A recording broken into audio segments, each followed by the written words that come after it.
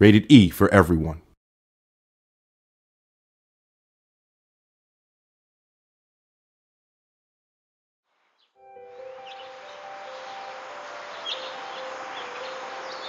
You live in an ordinary house. Nothing special. In fact, the sort of house that you would expect to find in any typical city.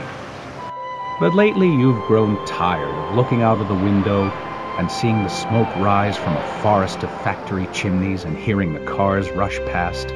Sadly, you remember the days when trees once grew outside the window and birds sang from every branch. Then, one day, you receive a letter. Hello, this is Austin, your grandfather's butler. I know you must be sad that your grandfather is no longer with us, but I am writing to let you know that he remembered you in his will. I am delighted to inform you that you are to inherit his mansion, along with its magnificent garden.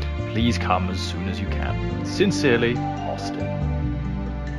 The enclosed picture is quite lovely, so you hurry to the house in anticipation.